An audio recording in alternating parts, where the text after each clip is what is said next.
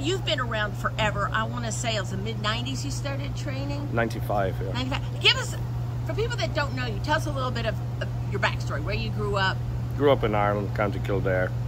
My dad ran the Curra Bloodstock Agency, big company over there, and I was involved in it all ever since I was 5 or 6 years old. I've been working with horses all my life. How did you end up over here in Kentucky? My dad made me travel all the time when we were kids, and I did a stint in Nidri Stud, Esmont, Virginia first, and then I went and did a summer at Del Mar with John Sullivan, who trained the bar. And once I did a summer in Del Mar, all I wanted to do was stay in America. So that was it.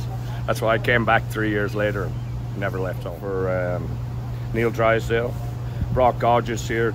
She was second to Bayco in the Spinster for Neil. Yes. And then Neil just ran out of horses, and I ended up going to work for Bill Shoemaker for a long time.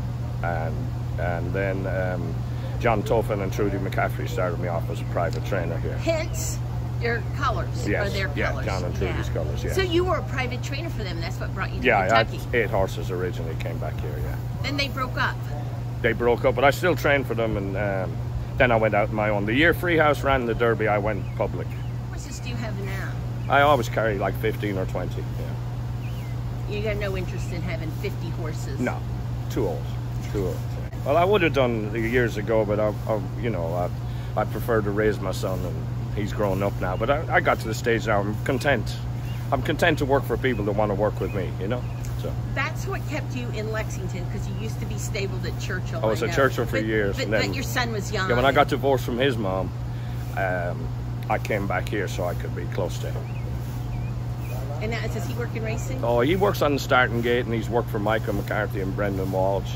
And he's meant he won't study, so he's thinking he wasn't going to be a trainer, but he just announced me the other day he is again, so I don't know. Loves horses. He's a very good horse person. Just tell us about, trying to compete in today's environment. Brad Cox, this is an amazing stat.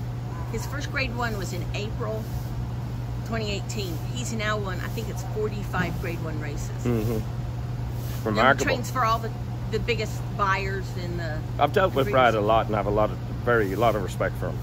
So he's someone that he puts in the time and the effort, and he just lives, eats and dreams it, and he does a fantastic job. I admire him, and really admire Brendan Walsh too, another guy with a lot of horses.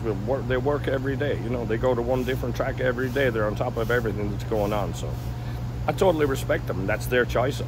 I just got to a stage in my life where I'd rather have 30 or 20-30, that would be, so I can control what I do on my own. It's an old-fashioned working stable, kind of like a burlap and oat-pick guy rather than a vacuum trainer, if you know what I'm saying. But I do everything the way I was taught by the last generation, so it's probably completely different to how the other operations run, but it's just the way I know, and I'm not really interested in changing.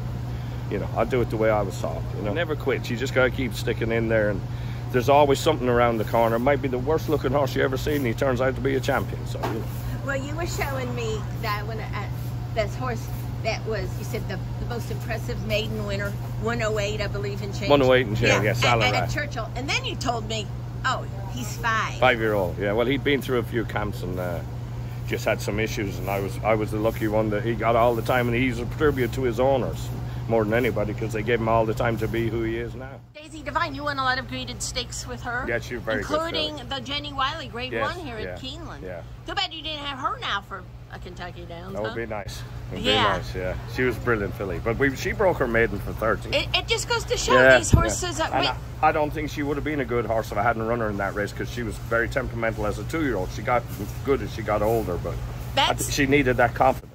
That's an old school thing too. Yeah. You don't have to necessarily break them for the maiden special. No. You can look at the big picture and I tried to run her. I tried to run her at Arlington as a 4-year-old in the start of 30, but they found out she was entered and no one entered. But it goes to show that was 2012. Yeah. Daisy Divine, how hard it is to win these, and getting even harder these graded stakes. She was only a $5,000 yearling, so. She just came. She came out of the blue. Some of the best in the business, Hall of Famers. Neil Drysdale. I mean, if you work for them, Neil Drysdale, like I said, Shoemaker, who is, of course, one of the best jockeys ever. Underrated as a trainer, perhaps? He was starting to really... He was following Paddy Gallagher's lead, obviously, because he'd ridden for so long, but he was starting to really go blossom, and then, of course, he had the accident, unfortunately. Then, you know, it's quieting them all down. But he was probably, the other than my own father, the greatest man I ever knew. Your enthusiasm is the same for the game that it was when yeah, you were in very Ireland much. as a lad? As Doc Harthill, who you knew, told me a long time ago when I was crying the blues one day, he said, I wouldn't worry about it, son, you're too stupid to do anything else. So that's about true.